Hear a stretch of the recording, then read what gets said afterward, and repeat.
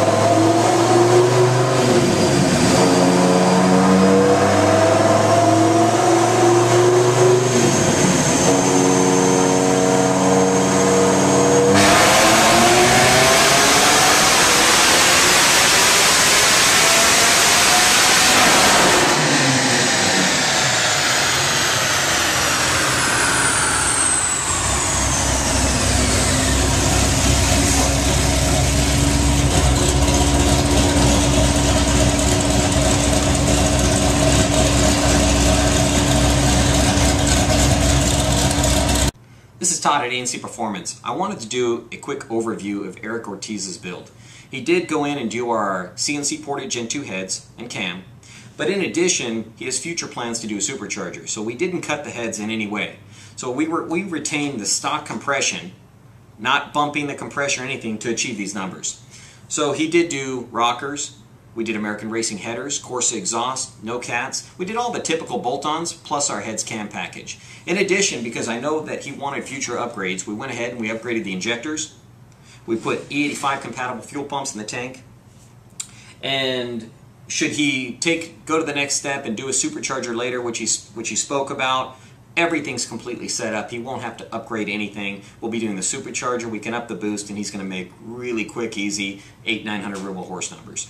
Granted, we'll have to do some driveline upgrades, maybe a clutch at that point, and a few other things, but he's almost there. Going back to where he came in, Erick came in at 386 horsepower, as you can see, and he left at 537. Across the board, he gained tremendous amounts everywhere. You can see at some points, he's even gained as much as 167 rear-wheel horsepower.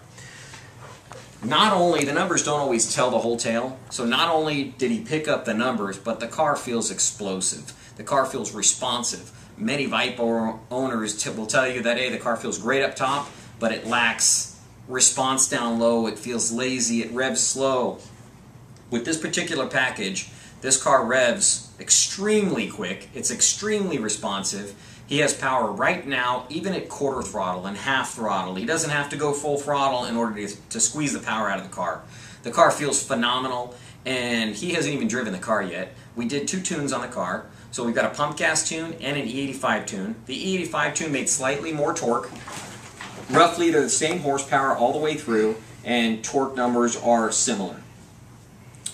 I think when he picks it up, he's going to post himself and find that you'll see his real response in relation to it, and the car speaks for itself. It's phenomenal. So everybody that can come in can expect to see big numbers like this. If you're coming with a relatively stock car, or even one that wasn't put together well, I think that anybody that comes in is going to be ecstatic with this heads cam package. The drivability is better than stock. With our tune and the way everything was put together, there's absolutely no hiccups in the car. It's just phenomenal all the way through, and anybody that does this is going to feel the same way. This is Todd over at ANC Performance. We've got Erick Ortiz coming back from his first drive, and I like to get real-world impressions, not something hypothetical or anything else. So we're going to see what his thoughts are on his first drive after picking up his heads cam GTS and get a real-world opinion. So let's walk out and let's find out.